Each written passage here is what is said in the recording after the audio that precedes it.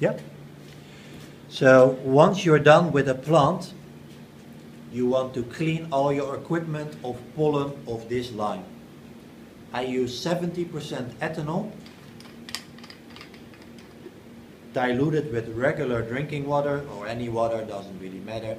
But what I typically do, I clean everything that came in contact with the plant. Usually I use this really nicely cup. And there you can nicely clean all your equipment. Last but not least, you should also clean your hands. You can clearly see that I'm now full of pollen of this plant. If you want to prevent cross-pollination, you can use ethanol to rinse off the pollen from your hands.